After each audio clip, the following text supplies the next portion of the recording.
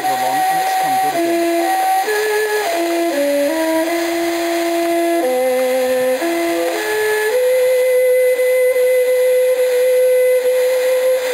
Testing 36.8 megahertz LIPD. Antenna is the one I use for pedestrian mobile on HF.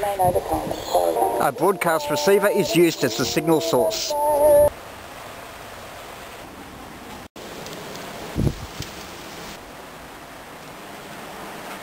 A market mechanism will set the price.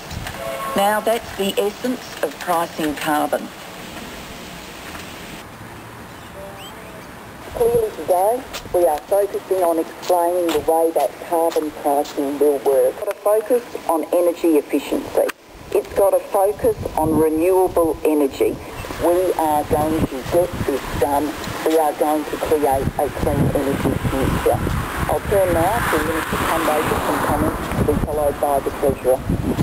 This is your national interest on ABC Radio National. This program coming to you live from the press conference where the government has been delivering the information about its price on carbon fuel. From 1 July 2015, when we moved to an emissions trading scheme, the price will be set by the market.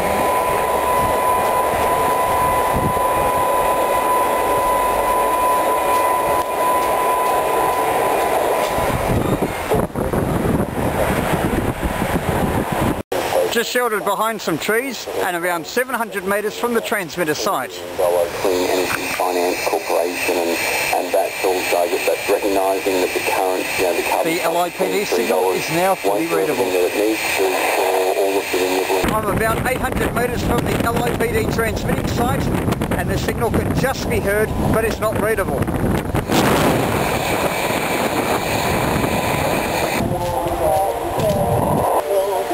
This is looking towards the transmitter location.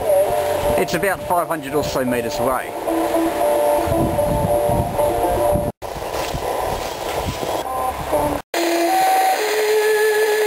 little bit further along and it's come good again.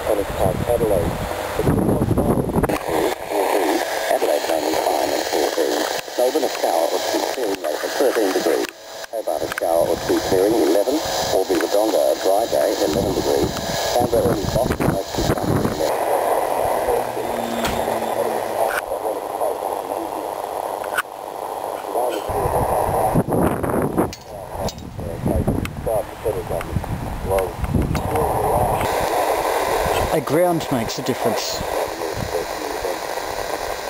Commonwealth passed legislation in 2007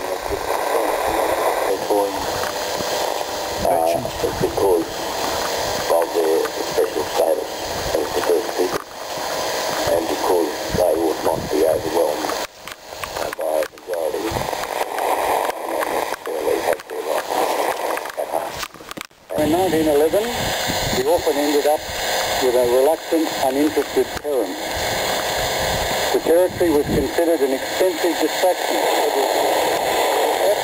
who underlined its social status, its colonial status, by allocating its administration along with Papua to the Department of External Affairs. Appalling industrial unrest saw the administrator run out of